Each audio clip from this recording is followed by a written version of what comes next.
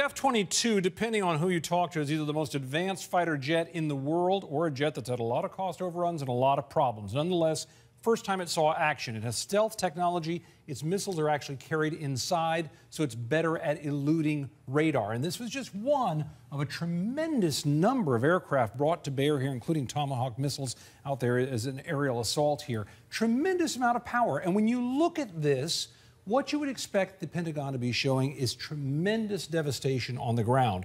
But look at the images they released. That's not what they showed. What they showed were very specific images of individual places where there was damage, not here in the original, but over here. Look at the very specific pinpoint damage. Same in the second image here. They showed how there's a big area of damage out here, but it's important to bear in mind, they pointed out that it was all contained within the fence line of the area they were trying to hit.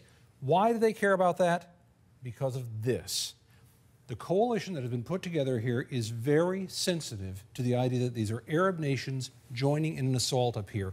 Almost certainly part of what the Pentagon wants here is a clear message that they can, with these advanced aircraft like the F-22, provide pinpoint accurate assaults, and that helps calm the sense here that there will be collateral damage that could make it hard for all these other nations.